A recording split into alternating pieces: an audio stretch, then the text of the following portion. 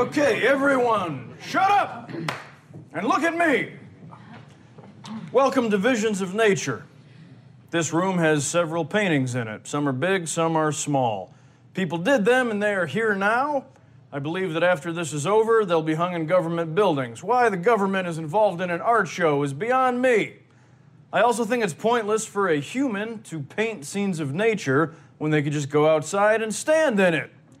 Anyway, please do not misinterpret the fact that I am talking right now as genuine interest in art and attempt to discuss it with me further. End of speech. Nick Offerman might be best known as the super libertarian Ron Swanson from NBC's hit comedy Parks and Recreation. Apart from being an actor, he's also a woodworker and has also written a few books.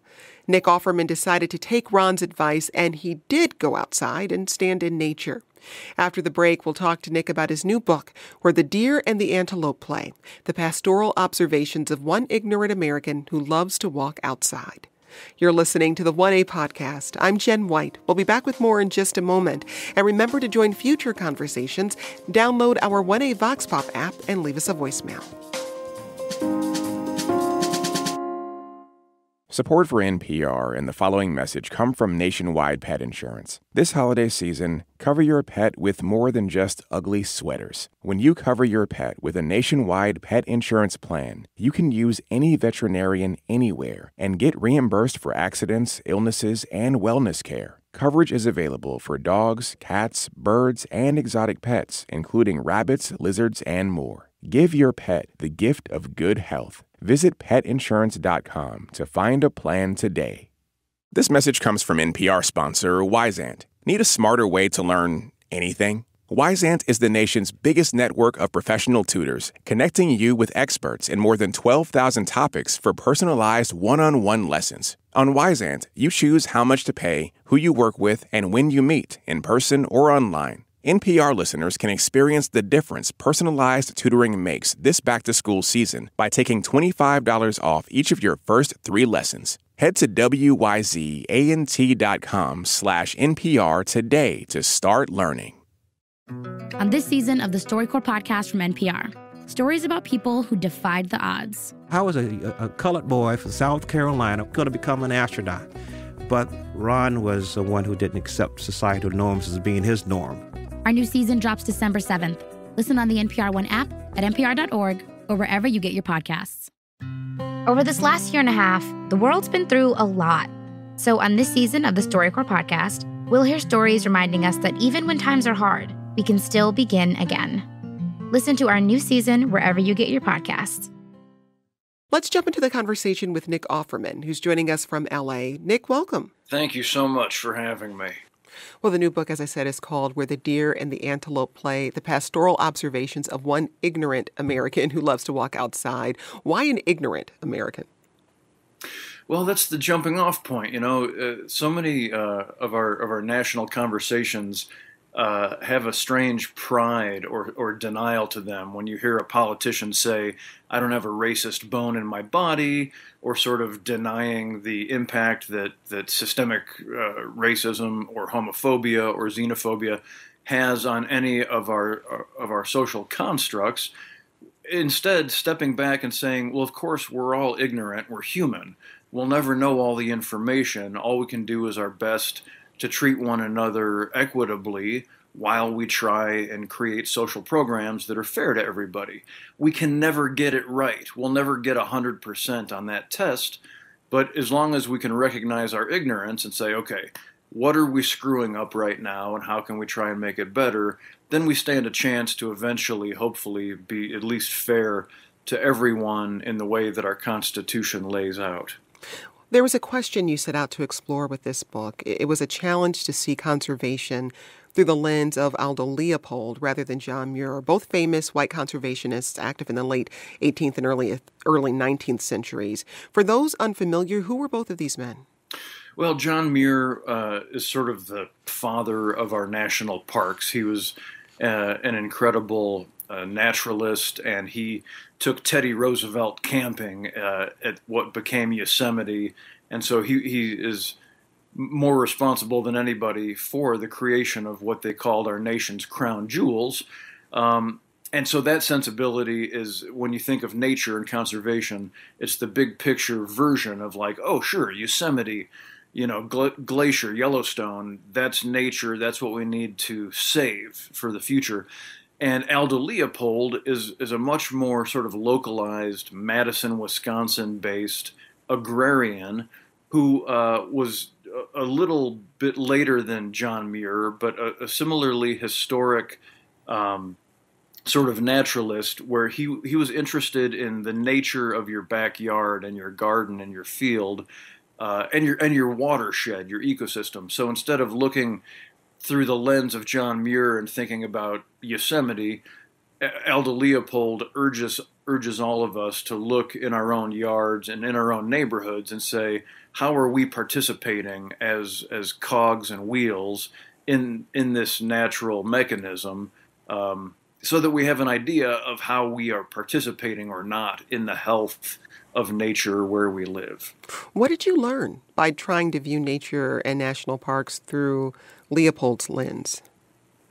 Well, just that you don't have to travel very far to have an incredible experience. I think it's very American, or the sort of Disneyfication of national parks, that like, to go visit nature is something that requires travel and money and expense and lodging. And through the lens of Aldo Leopold, you can create an incredible journey on your windowsill with the infinite myriad of things that you can grow in a teacup, or you can find whatever place is near to you that you can walk to that requires no fossil fuels, and can occupy entire days without costing you a cent.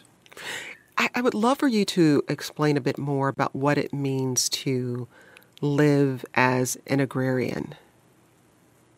Well, the first and foremost thing, Wendell Berry, the great agrarian author from Kentucky, says that eating is an agricultural act. So it's this idea, and that was sort of the jumping off point for me when I started reading the agrarian writers, was understanding, if I'm interested in food, which I believe we all are, then we need to understand where our food is coming from, who's creating it, who's providing it for us, and how good of a job are they doing with our agency in creating sustainable food sources, that are regenerative. And of course, the vast majority of civilization has grown so cushy that we no longer have to wonder who grew these tomatoes and where, and how are they treating the ecosystem. Where did this bacon come from? Is this good bacon, or is it from a factory farming situation? And so digging into that, that's how I, as a citizen of Los Angeles, California, can become a member of the agrarian community and say, okay, what farmers markets am I going to visit today to get my sweet corn to make my famous dish, Corn My Way, for Thanksgiving dinner? And knowing where the food is coming from in my neighborhood, and immediately once you begin to discern that, you will be amazed how much healthier and cleaner the food sources can be.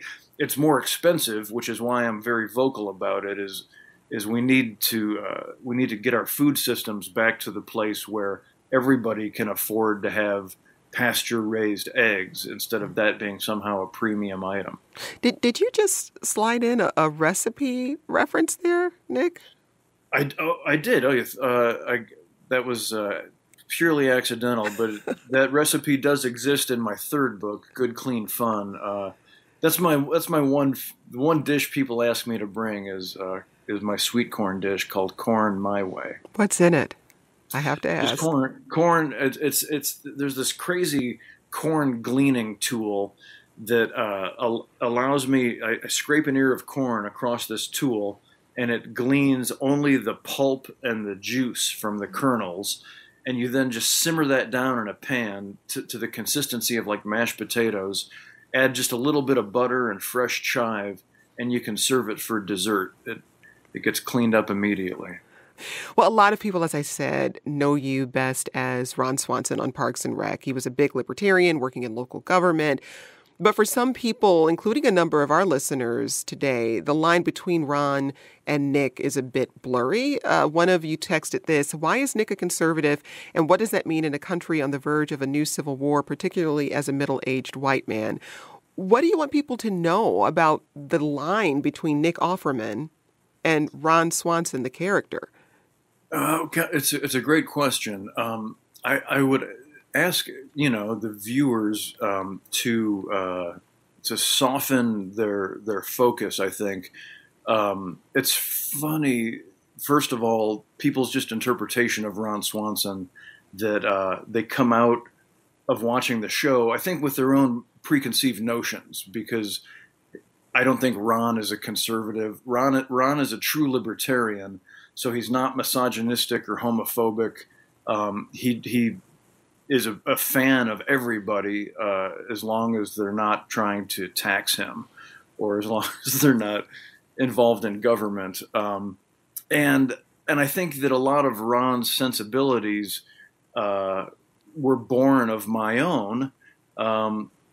But everybody's different, and in our current political climate, especially, I would ask people to examine me and Ron with a great deal more nuance. I can be a great lover of nature and animals, but can also respect hunting and the use of firearms for sustenance hunting, while I revile trophy hunting, or the strange sensibility some white men feel to carry a rifle around town to somehow protect our hot sauce rack at the Chipotle from tyranny, I guess. So, I mean, all these conversations require a sense of nuance, and I don't look to any political charts. I just look to the decency and values my parents taught me, which are much more human and I think truly libertarian than what people have come to understand that term to mean. One of our Text Club listeners wrote, Nick, thank you for being an advocate for libertarianism in your role as Ron Swanson. You indirectly helped many people understand inefficiencies in the government. Did you see that as part of your role in playing Ron, that you were an advocate for libertarianism? No, I mean, that's one of the funny things is a lot of people see the messaging, I guess, of Ron's character in a comedy, the messaging that's used to make people laugh, or as a counterpoint to the ebullient, incredibly passionate government work of Leslie Knope, Amy Poehler's character. People see these things somehow as an endorsement of anything, rather than the means to an end to serve a comedy narrative on a show. That said, and I would also say I don't have a big enough brain to wrap my head around. Is one of the reasons I don't think I could ever go into politics. Is I can't wrap my head around all of the conversations.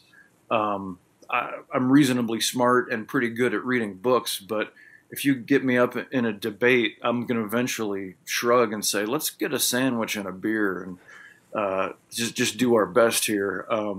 And so, that's one of the funny things, is that people somehow can take the character I played, which is written by very smart, funny, liberal writers, and take it as some sort of political endorsement of any stripe. I think the shows of Mike Schur, which also include Brooklyn Nine-Nine and The Good Place especially, are an endorsement of ethical behavior. They're an exploration of how we humans can get along no matter who we voted for. That's what we're after, much more than supporting one side or another. Well, we got this question from Scott in Pittsburgh. I'm sure Nick gets tired of all the questions about masculinity based just on the fact that he played a masculine character. But I have to know what his thoughts really are about men and crying. Ron Swanson's rule was you only cry at funerals and the Grand Canyon. In my experience as a 40-year-old American male, we're not even allowed to cry at funerals. I once fought crying at a funeral so hard that it gave me a migraine. Scott, thanks for that message. What would you say to Scott? Well, thank you for that question. And it's heartbreaking to hear that. I definitely exist in such a bubble and circle of artists and creatives that it's astonishing when I hear that kind of toxic masculinity still exists in this modern world. But I would absolutely say, break that down. Let's break down these dumb, old-fashioned, gendered ideas of when you can cry or not, or hug each other. I mean, I thought we had gotten this across, but I guess we're still at it. But let me just say loud and clear, to my sensibility, it's much more manly, and I don't even like this term of manly or masculinity. I think it shows much greater character, no matter what gender you sign up for. It shows much greater character to simply stand up for your beliefs, to stand up with integrity for the things you believe in and those around you. I run my wood shop. The wood shop employs all women and one gender non-conforming person.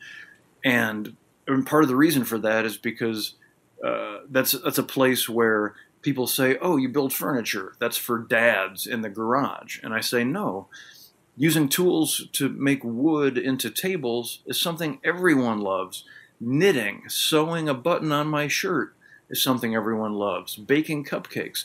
There's no reason to assign gender to all these things, and that's just an old-fashioned, calcified stereotype that I think will really help advance us as a civilization if we can break that down. So please cry away, Scott, and you can tell him Ron Swanson said so. We're discussing nature, woodworking, and walking with Nick Offerman. A reminder to have your questions answered on future topics, or just to let us know what you think, tweet us at 1A. This message comes from NPR sponsor Grifols. Senior Director of Corporate Affairs, Vlasta Hakes, explains the science behind the plasma-derived medicines the company produces.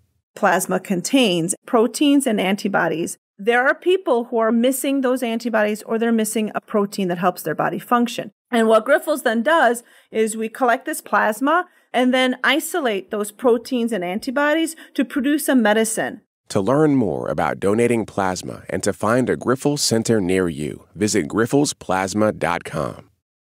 On this season of the StoryCorps podcast from NPR, stories about people who defied the odds. I was a colored boy from South Carolina going to become an astronaut.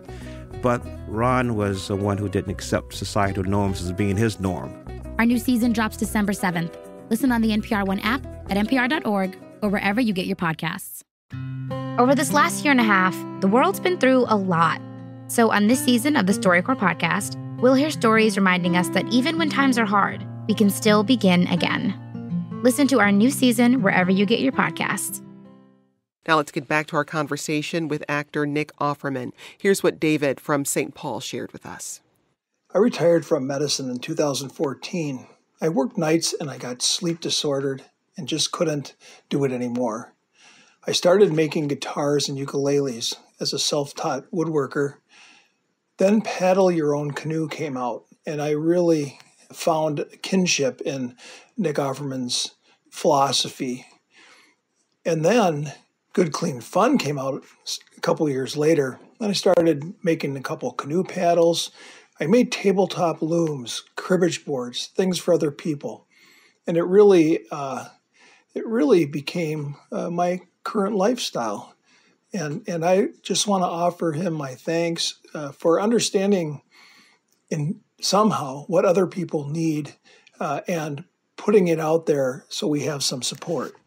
David, thanks for sharing that with us. I have to say, Nick, our text club has a lot of questions for you about woodworking. One person wrote, I've been interested in woodworking for some time. My grandfather and uncle were carpenters. So first, where do I start? And second, how do I keep from cutting off my fingers? This is a serious question. I am not particularly comfortable with kitchen knives. And another text club member asks, if someone has an interest in woodworking and is on a fixed income, what are the most necessary tools someone should buy just getting started out? So let's start with that first question about getting comfortable with the process itself. Well, thank you. That was a lovely sentiment from David. Appreciate it. And most of the advice that I dispense, if it can be called advice, is aimed at myself more than anybody else. When I spend my time writing a book or touring and talking about woodworking or making things with my hands in general, that's time that I'm not sitting on my couch watching TV or playing video games or somehow overly diverting myself. It's also time that I'm not sitting in the pub drinking 2 or 3 too many pints. So it's, I'm on this team as well of self-betterment through handcrafting. To answer that specific question, we live in a golden age of learning to do anything you care to do through the incredible wealth of books. I mean, I'm a self-taught woodworker through the books of Lost Art Press, Fine Woodworking Magazine, Taunton Press in the Northeast, but also in the age of YouTube. I mean, I'm fully confident that if I wanted to forge myself a suit of armor to ride into battle, I could find countless videos on YouTube of how to do so. So there's a lot of incredible instruction to be had these days on YouTube. As far as getting comfortable, that's a great question. I mean, whenever we introduce anybody to the wood shop, it's full of very sharp steel, whether it's hand tools, chisels, all the way up to big machines, table saws and band saws.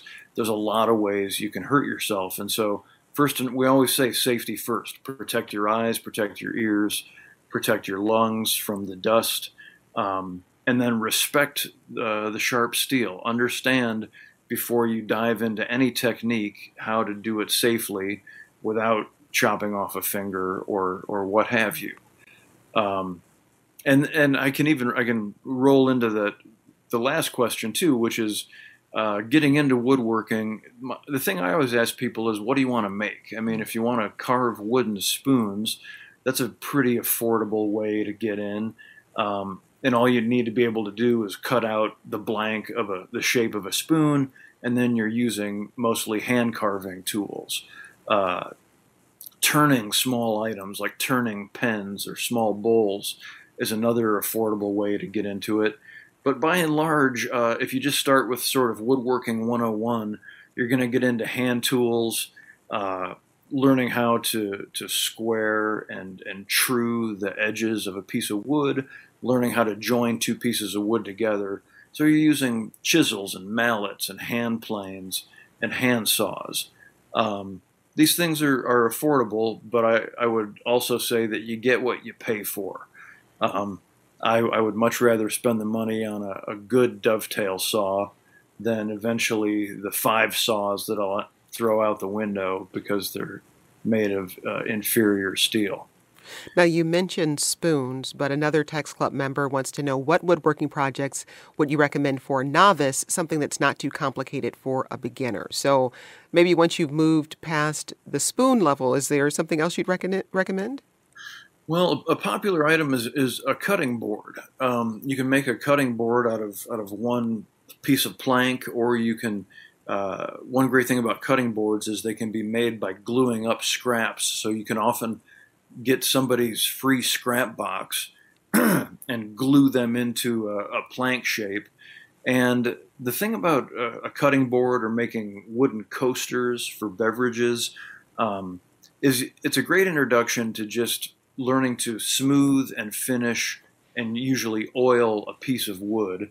And and you really get into what woodworking is all about, which is working in concert with this incredible organic material. It has personality. You have to learn to get along with it. It expands and contracts with the relative humidity.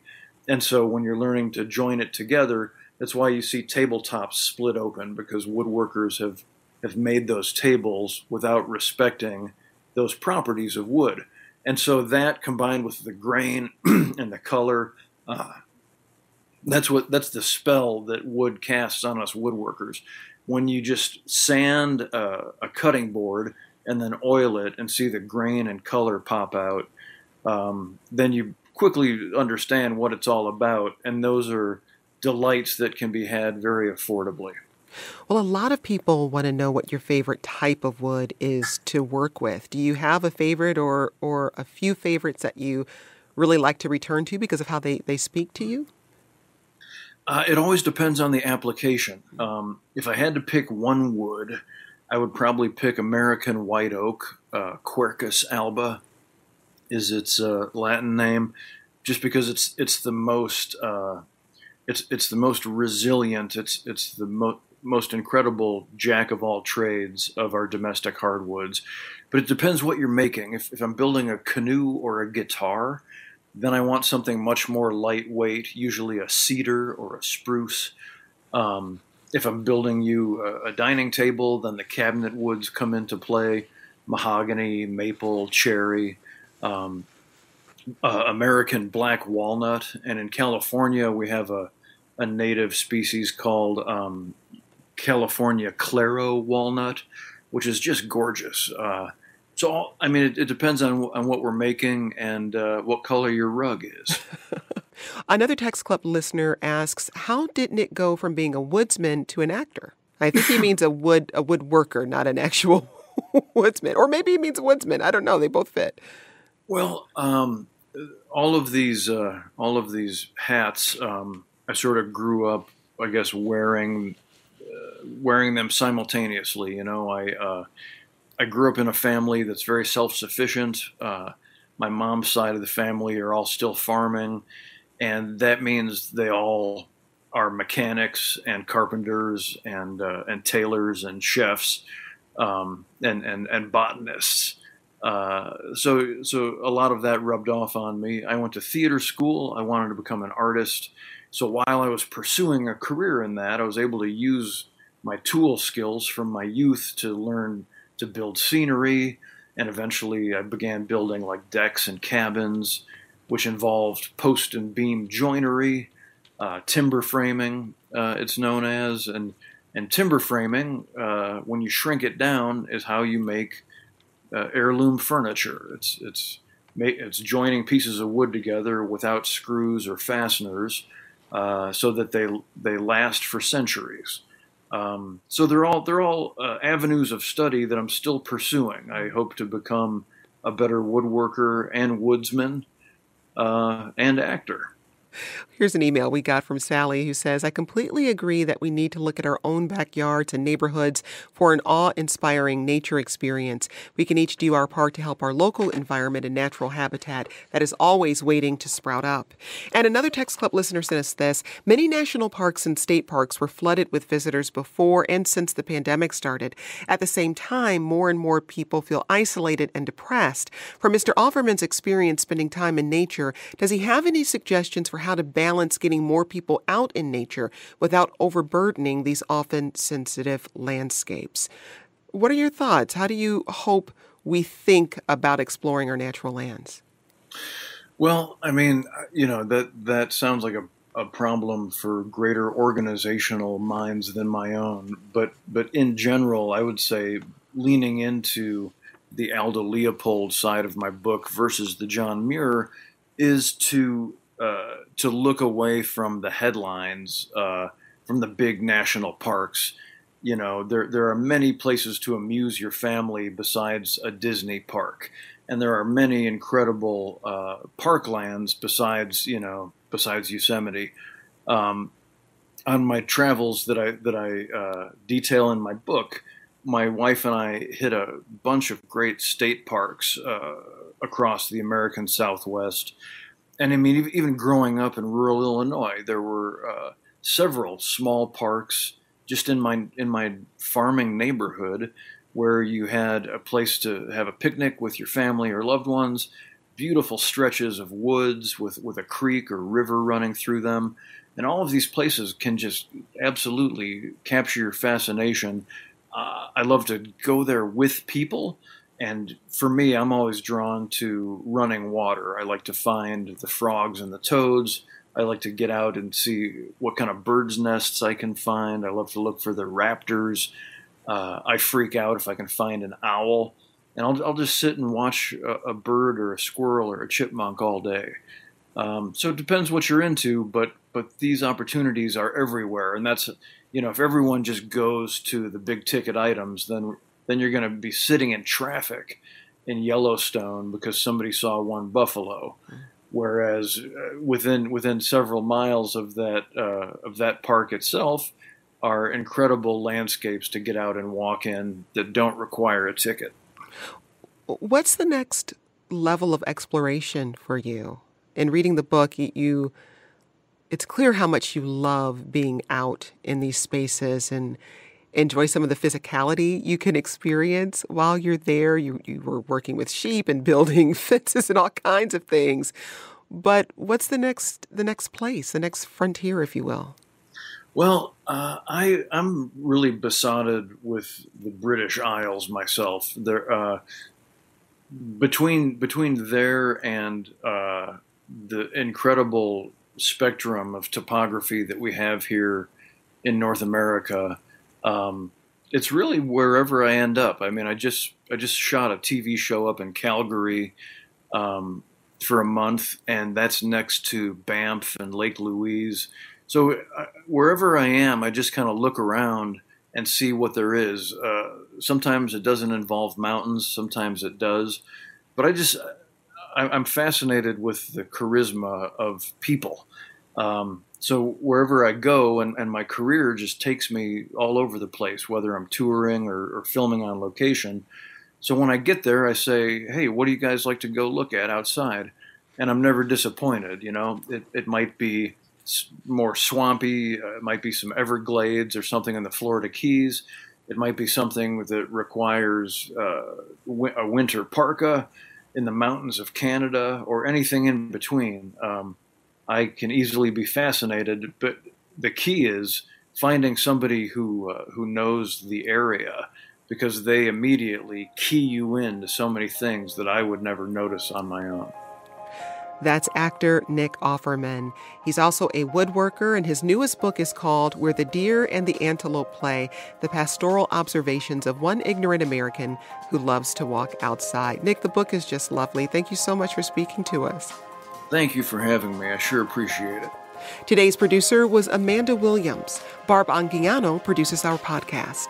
This program comes to you from WAMU, part of American University in Washington, distributed by NPR. I'm Jen White.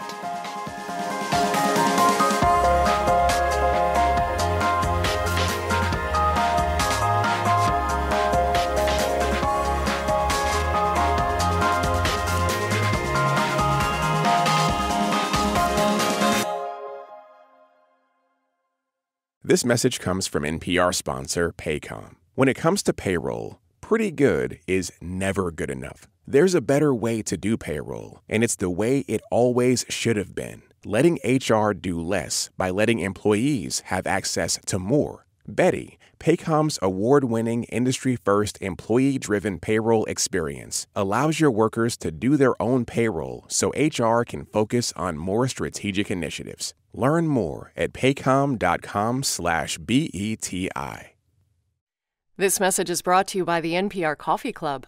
A subscription brings fresh roasted coffee directly to your door, and you can also give a gift subscription to the NPR superfan in your life.